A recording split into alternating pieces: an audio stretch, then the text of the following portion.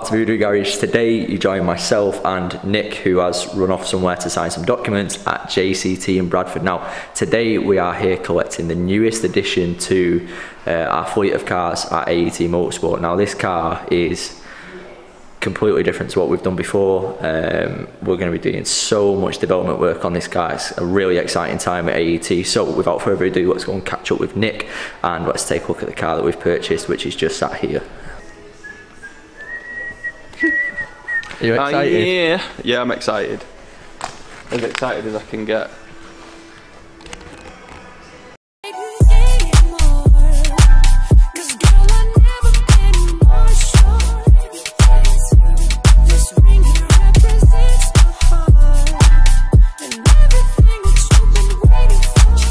So realistically, what's the short-term plan with the car, and then what we're going to do long-term? Yeah, I mean, look, obviously I wanted an M4 anyway, so that's come together quite well. But we're doing quite well with BMWs now. There's a lot coming through the door. So short-term, we're going to literally within the next 10 minutes, we'll be taking a read off the car so we can start on the software side of stuff. Then we're going to drop the car down on some high-back lowering springs, do a spacer kit, so we've got a bit of a stance kit available. Once Scorpion come through, which they've said they're going to do regarding some downpipes and the exhaust system, we'll test everything individually before we start with adding software, so we can see, we know already that the drop-in filters on these are good, they'll pick up like 20 horsepower. So we're going to do that on the dyno, back to back from stock filter, then stock with an exhaust and so on and so forth. So we're building up on the hardware, then move into the software side of it.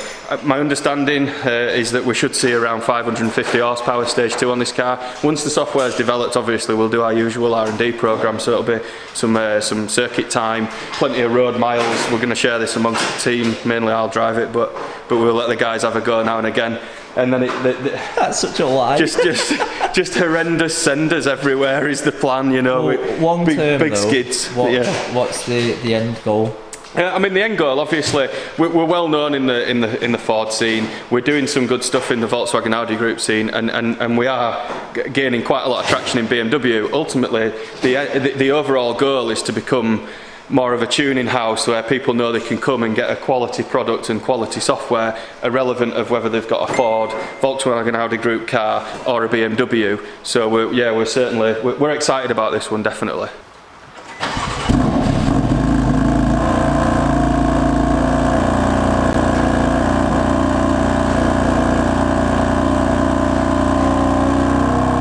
So as you can tell, obviously there's a massive buzz around the workshop at the minute. It's a really exciting time. This is going to be mapped within the next week or so. We are not wasting any time at all. So we'll leave the video there. Again, it's just a quick glimpse of what we've got to come in the very near future. If you haven't already, make sure you like and subscribe to the channel, and we'll see you on the next video.